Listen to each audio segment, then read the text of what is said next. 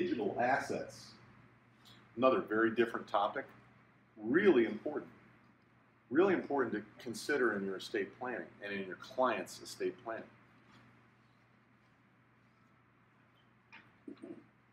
I think I mentioned this before. My wife is a CFO of a company. She refuses to use online banking for our personal stuff, but she's now considering doing it because she almost has to with the level of transactions that she's doing at the company. It's just expanded, dramatically. So she said, I'm going to have to, start using online banking. I said, are you going to use it for our personal stuff too, please? No, I don't trust any. But the rest of the world, everybody else is using online banking to from automatic deposit, which we do, to paying bills, online payment of bills. Banks, your credit cards, credit card payments. Using a credit card that is in your iPhone, Apple Pay. Think of all the different ways we use it. And online retailers. I had to buy my mother flowers for her birthday, and every time I have to go back and re-register the credit card because my wife has ingrained in me, do not leave your credit card on any site. Just enter it once and then don't save it. Okay. But a lot of us do that for convenience purposes, and in some ways it may be protected, in other ways it may not. But hey, we use these financial accounts. It's online. The data is digital. We have online accounts. We all use social media in one way or another, whether it's Facebook or LinkedIn or Twitter or whatever. We also store documents in the cloud. Well, the cloud is a digital asset.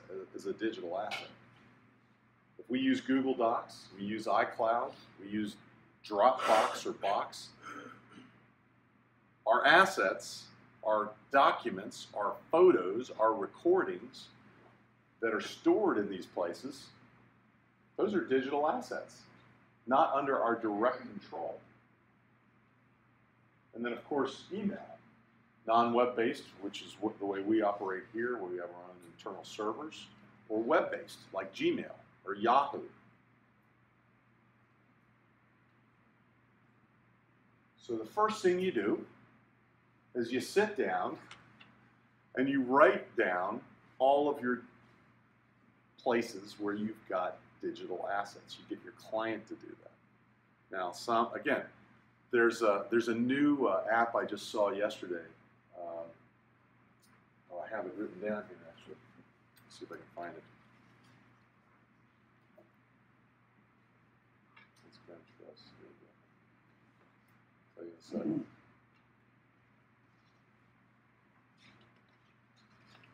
There's a new app, and there's several other apps.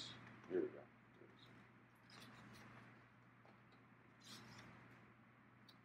One Password. Anybody using that? Supposedly, it's just the hottest new iPhone app for storing passwords, credit card information, extremely secure, etc.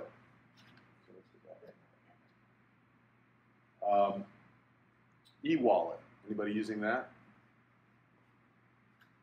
LastPass. I've heard good things about that. And then M-Secure. Okay, so these are all different apps that are available for Android or iPhones or whatever, where you can store all your stuff. My first reaction was, what happens if I lose my phone or somebody steals it? What happens to my passwords? Well, I know it's hard to break into an iPhone, okay, but what if that's my only source? There's usually a password to get into that. Yeah, there's a password to get into the app, but the question is, what happens if you lose your phone and all your passwords are stored? And I know they're stored in the cloud somewhere. I haven't really thought this one through. You can access all of them on a desktop. On a desktop, okay. Thank you. Thanks, Ed. So you can access it all on a desktop. But again, how do I protect, my heirs? How do I protect my spouse? And some of us may have secret accounts. What happens to those? I'm not going to get into that today, but we will talk about identifying all the assets. Create a list of all the places that you use. No, we've gone, you probably have used a dozen shopping sites online or more, maybe 2 dozen. I go to swimoutlet.com, I go to Amazon, I go to, whatever, Vivino, to buy wine. I go all over the internet. I'm like shopping on the internet. I don't like to go in stores. I like to shop on the internet. Don't you? I mean, it's so much more fun. It's easier. I don't have to get up and walk around in the mall and whatever. So the idea is that it's a lot easier to do your holiday shopping online. So I can't remember all the sites I've been to. I try to keep a record of it, but that's the first thing you do. Second thing you do is store it. Whether it's with an estate planning lawyer, with a financial planning firm, you all may have an online bank that you're using to secure your client's information. This could be a good place for it, as long as it's really, really, really safe and protected. And how do you know if it's really, really, really safe and protected? You don't. Because people can hack anything at any time. Okay, so with that being said, why wouldn't you have it physically write it down and then put it in a safe deposit box or safe or something? That's what I do. I have my stuff written down in a safe place.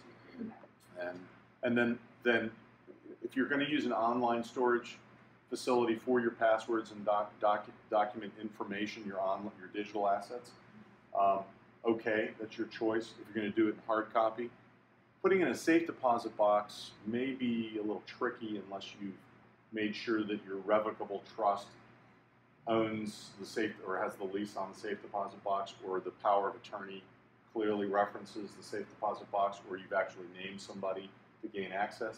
And fewer people are using safe deposit boxes because banks are offering them less and charging more for it. Access to safe deposit boxes has become more difficult in the last 10 years. And so, in any event, put it in your safe at your home. Put it in a safe place, but then make sure that somebody knows where it is if you're going to use it in hard copy. But wait a second. Okay, so I left all these passwords in the safe or the safe deposit box. Do I have the right to get access to somebody else's accounts, digital assets? Do I just have the right to do it? Legally, no. If someone dies and you are their personal representative or their trustee, you automatically have the right to get access to the digital assets. In Virginia, which is a little behind the times on this particular issue, it has to be stated in your will that your personal representative affirmatively has access to your digital assets. Under the Uniform Digital Asset Transfer Act that is being enacted in states now all around the country, but only in 13 states so far, it can be in your revocable trust. It can be in your power of attorney. So when we do the planning, we actually put a paragraph in the revocable trust, in the power of attorney, and in the will for Virginia residents. And we do it for Maryland too. It doesn't really matter. We just put it everywhere. It says, whoever your agent is under your power of attorney, whoever your trustee is under your trust, whoever your personal representative is under your will, has the right to gain access to all my financial accounts, my email accounts, anything that's web-based, anything that's app-related, anything that's in the cloud. And we actually list out, not the actual sites, because that's going to change over time, but the type of digital asset that we know of today. We list out as many things as we possibly can in that paragraph. If you've seen our trust, you have our trust, you have our trust. You should see a paragraph in there that talks about digital assets. You showed that to say in Maryland or DC? Maryland is more relaxed. You can do it in the trust. You can also do it in a power of attorney. That's why we put it in everything. And we hope that Virginia will evolve to that. In the financial power of attorney, irrevocable trust, even in the HIPAA authorization if necessary, but usually the HIPAA authorization is also in the trust. So the benefit of doing this, what if I put all my photos up in iCloud, which I do now because it's so much easier. I back up everything to the cloud. I'll lose my family history if I haven't planned for my digital assets. I also have music that I have purchased or acquired, and I've got 10,000 songs. It's in the cloud. I've got radio broadcasts that I've done over the last, and podcasts over the last 12, 15 years. All that stuff's in the cloud now. So I want to make sure that people have access to it if they ever want to use it again. And it permits the transfer of your digital assets, particularly the stuff that you really want to transfer. The music, the photos, the memories to your kids or whoever you want to transfer it to.